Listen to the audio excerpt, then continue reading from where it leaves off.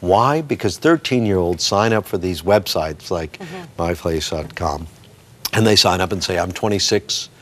And then the LA Times had the article because one little girl met up with a guy who was actually 26 and he killed her. And this is happening day after day. They're lying about who they are at a time in their life. You know, I've got to tell you people that at 13, you don't want them experimenting with who they are. You don't want them lying about who they are. That's in a stage of development where the reflection stage, we used to call it navel gazing, where they have to know who they are, where you have to enforce and help them understand that they're Rhonda, and Rhonda is a nice person, and Rhonda's got certain gifts and talents. You don't want them to say, Rhonda, you got to pretend that you're, you know, Norma Jean or whatever else, because you don't want to be Norma Jean. You don't want to be somebody else. You want to be Rhonda. So this lying makes them schizophrenic and psychotic. You're producing a whole generation of kids that are psychotic. This is a very serious... I could go on and on. You don't want me to go on. What can parents do, though? Well, it's very, you know, it's an attractive thought to think, I'm just going to throw the television set right out the window. I've been tempted to do that. That's not such a bad idea. But actually, a study that just came... But I don't want to throw out 100 Huntley Street, so that's why we keep it. 100. Actually, in England, they said for little kids, if you want them to be happier, cut their TV viewing by 50%, and they'll become much happier children. That's true. And we know that little kids in the formative stage. Now, you have to understand that children reflect differently on television at different stages. Media wisdom is simple. One, you have to understand the influence of the media. Now, that's all we've been talking about. It influences children. We know plenty of that. You can get my book, Media Wise Family, tell you about that. Two, you have to understand children at every stage of development react differently to the media. That's what I'm saying. When they're in the reflection stage, they look at the media differently than the concrete stage. The concrete stage is 7 to 11. You haven't gotten there yet, but that's when they say, Mom, that's just a rubber shark. They don't paint. But that also has its pitfalls. Three, you have to understand how the media works. You know, I go into groups and I say, okay, everybody put your hand, here, do what I'm doing. Put your hand on your chin. Now, why'd you put it on your cheek? Oh, because I saw you put it on your cheek. Right. And I heard you say, chin. Put your hand on your chin. So when a movie says, like Wedding Crasher, after this guy's had free sex at all these weddings, you know, one of the things that came out 2 weeks ago, or a month ago, was that there were all these wedding crashers. Now, what is Wedding Crasher? At the end of Wedding Crasher, he decides to have a monogamous relationship. He says, put your hand on your chin. But everybody's seen the sex, and that's why they're crashing weddings. They think, I'm going to get free sex by going to weddings. So the message of the media is 60% visual. So you have to understand the grammar of the media, how the media works. The next, you have to understand how to ask the right questions. What are the right questions? Who is the romantic interest?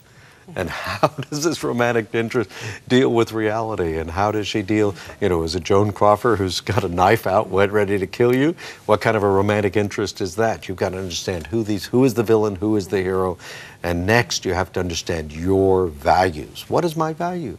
Do I think it's good for women to be reviled and trivialized? You know, most of the victims on primetime TV are women. Oh, definitely. So kids think that women, and that becomes their scripts of behavior, are just to be treated poorly.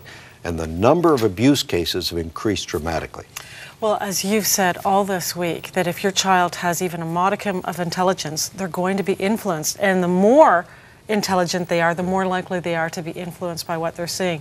I am very, very careful about what my 3.5-year-old son Matthew watches on television.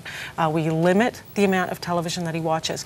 But even at this stage in his development, even being so very careful, I feel that television has taught him to be afraid of the dark, that monsters live under his bed, and that it's not, you know, that bedtime is something to be reviled. And that'll happen throughout his life. So he'll be struggling with the false messages of the media. And I mean, we could get into all sorts of message. Revisionist history. You know, the producer was asking us about that. Well, that's what the Nazis did in order to declare the Holocaust. They had to rewrite history. They had to write the Jews out of the Bible. And it was a sad moment in world history, and it's going to be a sad moment in our history when we do it. So teach your kids to be media wise. We've got the tools, the Media Wise family. Well, speaking of tools, you've got your website, www.movieguide.org, and you're offering a free service to pastors because you feel it is so important to get it into their hands. Right. Once a week, they can get a list of every week 5 movies are released. And I went by the sign of a local movie theater. I think there were 20 movies on it. And David Maines and I were there, and he said, "Oh, I didn't know those were good movies.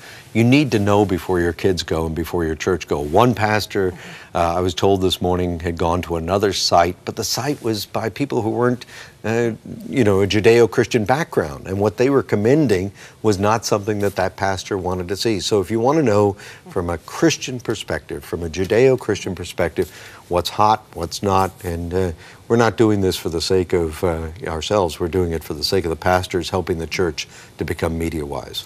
I am so grateful to you and your staff for watching these movies, so I don't have to. I can't imagine the time, the money that is being saved, and more importantly, the influence.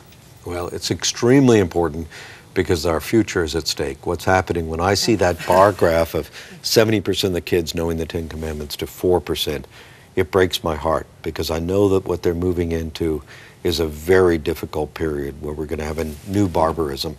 We need to return to faith and values in our society for the benefit not of us, but of our children and grandchildren. We need to help our children to respect each other, to respect the other sex, to love each other, to care for each other. If we could do that, we could make a much better world for the future. Dr. Ted Baehr, it has been a fabulous week. Thank you so much for being with us. Thank you. And of course, Dr. Ted Baehr, the founder of Movie Guide and author of the Media Wise Family.